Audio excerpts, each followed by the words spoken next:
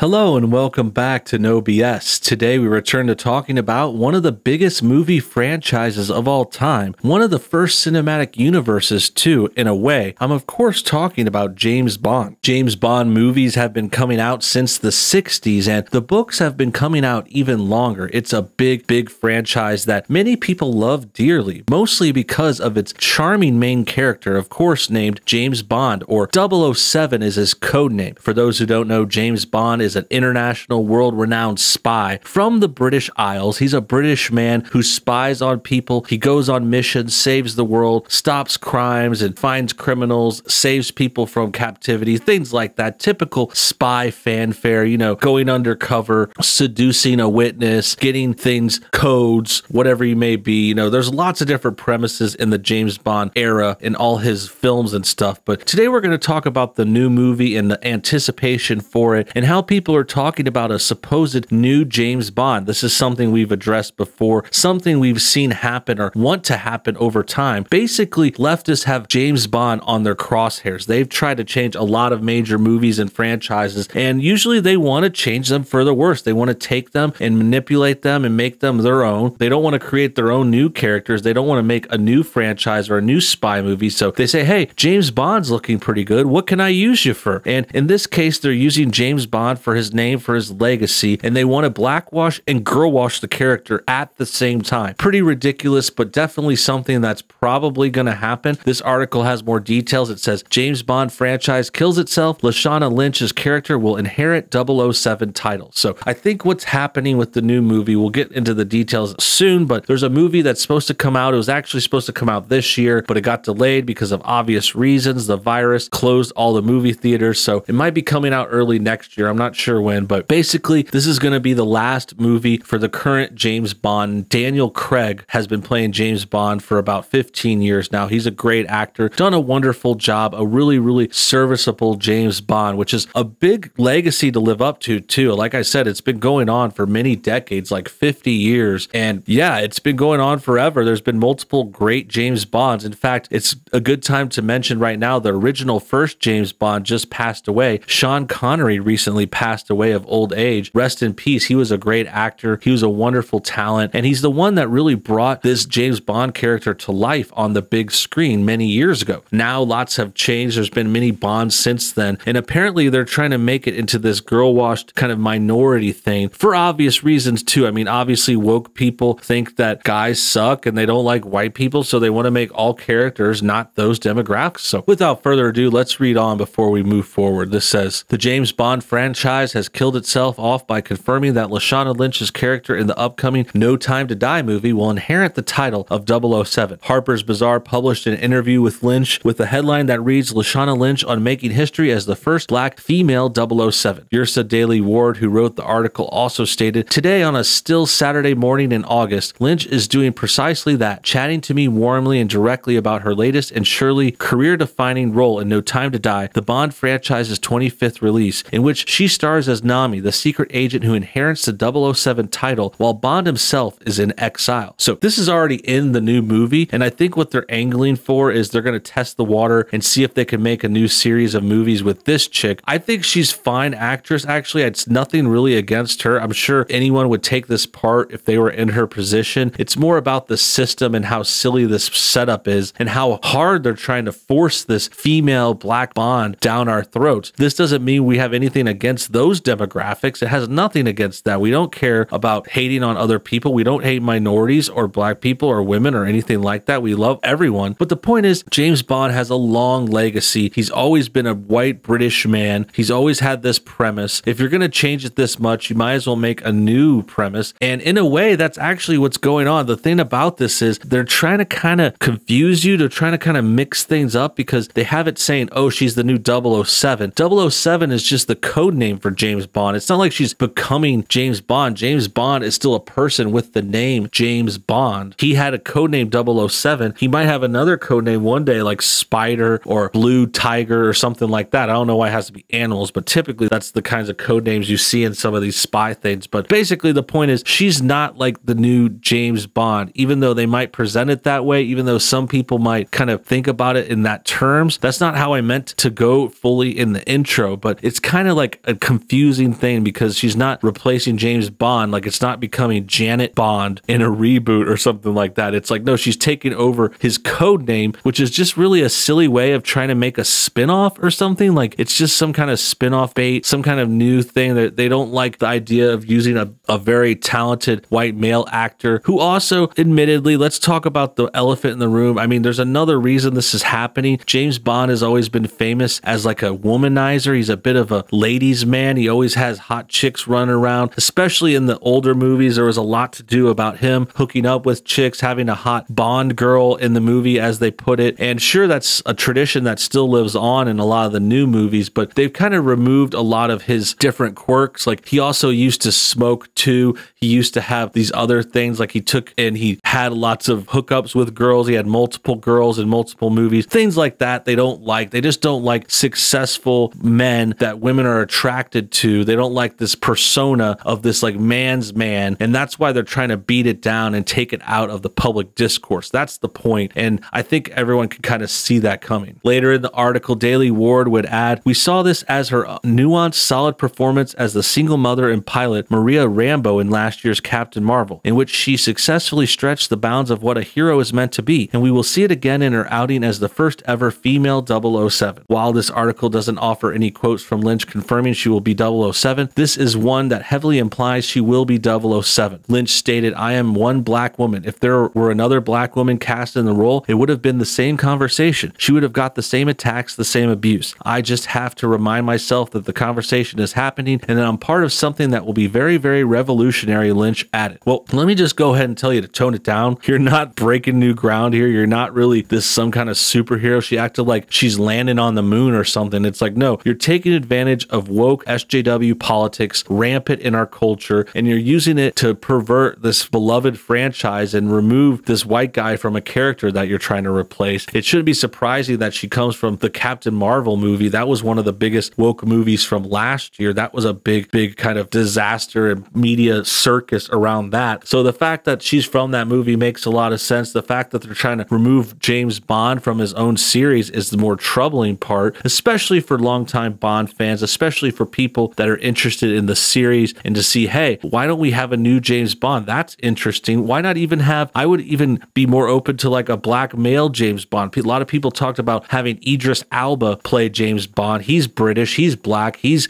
very, very strong and imposing and a man's man, basically. He does a lot of cool stuff. He could pull it off. But instead, they went with the double flip, the girl slash blackwash, and that's what's brought us here today. And it's just really, really funny that it comes from an actress from Captain Marvel. According to Harper's Bazaar, this comment came in response to a discussion about the rumors that Lynch's character would be taking on the role of 007 in the film. These rumors surfaced back in July 2019. The Daily Mail reported Lynch would play Agent 007. Their source claimed there is a pivotal scene at the start of the film where M says, "Come on in, 007," and in walks Lashana, who is black, beautiful, and a woman. It's a popcorn dropping moment. Bond is still Bond, but he's been replaced as 007 by the stunning woman, the source added. So that's another thing. This stunning woman. Okay, I don't want to say much more in that. I don't want to talk about looks too much again, but I don't know. I think they're getting a little overexcited about that praise. That praise might not be totally justified. I'm not saying this person is ugly. I'm not saying I don't like her. I'm not saying anything more than this, but I will say they are overhyping how stunning and grand and beautiful. It really just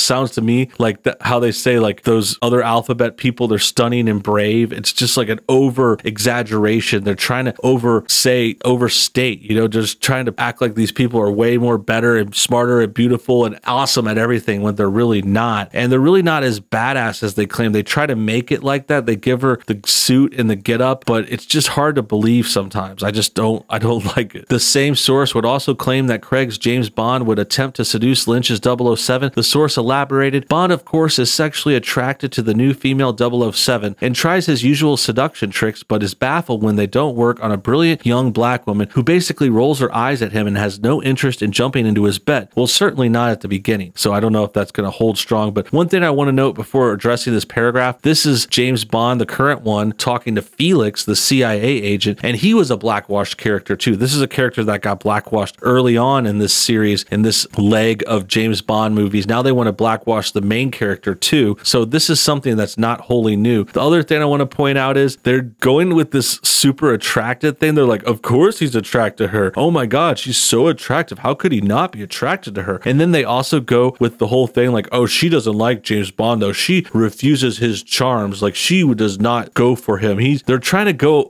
This is exactly what I was talking about before. First of all, this chick would be lucky to be with Daniel Craig. Honestly, Daniel Craig is obviously a good looking dude, strong, smart, confident, all that good stuff. So I don't get why they're trying to play him down and her up so much. But actually I do. I think the point is, like I was saying before, James Bond is this typical ladies man. He hooks up with a lot of chicks in the movies, and he's become this kind of icon for badass guys, for cool characters, for good heroes that get lots of girls. And this is like the antithesis of what is good for SJWs. They hate characters like this. They hate anything masculine. They think masculinity is toxic. They think men that have women interested in them is a bad thing. They don't like that. So that's why he's getting attacked even more. And that's why they're putting this into the script too. That's why they're having this whole premise in the movie to kind of goof on 007 because of his history, because of his film and his written history. The source described the film as a Bond for the modern era who will appeal to a younger generation while sticking true to what we all expect in a Bond film. There are spectacular chase sequences and fights, and Bond is still Bond, but he's having to learn to deal with the world of Me Too. The official